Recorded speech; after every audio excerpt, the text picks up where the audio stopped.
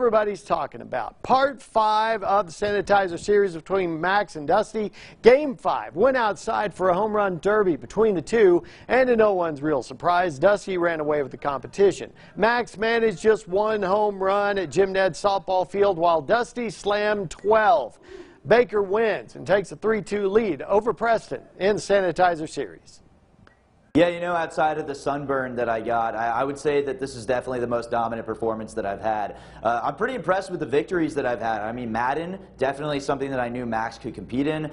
MVP 2005, Max played that out as if he'd never played before. He grew up playing that game, and he also played varsity baseball. And so to feel this dominant, I mean, it was definitely a performance that, you know, I will take moving forward. Well, you know, just plain simple today, I just was flat out terrible. My swing was not as good as I hoped it would be today. I mean, I was getting some nice hits. If you need a leadoff man, I make contact, get on base, maybe driving a few runs every now and then, but just wasn't hitting dingers like I expected to, hitting line drives, ground balls. You know, it's whatever.